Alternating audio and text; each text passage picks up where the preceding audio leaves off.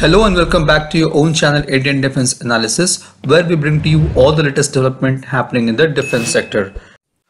Recently, we have reported that this week, the Cabinet's Committee on Security (CCS) will be approving and allocating the funds for Tejas Mark-2 project, which will enable Aeronautical Development Agency (ADA) to further proceed with the development of prototype of the fighter jet. Now, as per the latest update from Times of India, the Cabinet Committee on Security, led by PM Narendra Modi, has cleared the project to develop Tejas Mark-2. The CCS has approved Rs 6,500 crore for the prototype development, testing and its certification. The Rs 2,500 crore was earlier sanctioned on top of this amount. With the sanction of the funding for Tejas Mark-2 project, the concern over the delay of the program due to the financial blocker is now cleared by the government.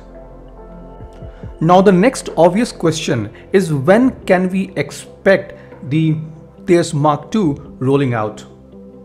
The rollout of Tejas Mark-2 can be expected in next 1 to 2 years, followed by its first flight, which we can expect in next 2 to 3 years. The fighter jet will then undergo the usual cycle of modification and enhancements based on the data collected from its test flights. The testing period and certification period, followed by further enhancement, can further go on for next 5 years till the fighter jet is fully ready and certified for airworthiness and will enter into production. From what it seems that the fighter jet will be ready for operation between 2028 to 2030. Now, since Tejas Mark-2 has received its much awaited financial approval, it's time for the next big ticket item in the Indian military aviation. The government will soon be approving and allocating funds for much awaited India's 5th generation fighter jet program, AMCA. As per reports, the CCS will provide the clearance for Rs 15,000 crore required to build prototype, testing and certification for AMCA.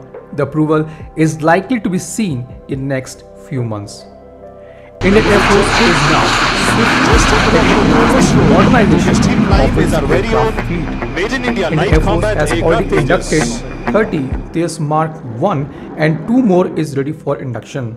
By the end of 2030, Indian Air Force would have already inducted 83 Tejas Mark-1A.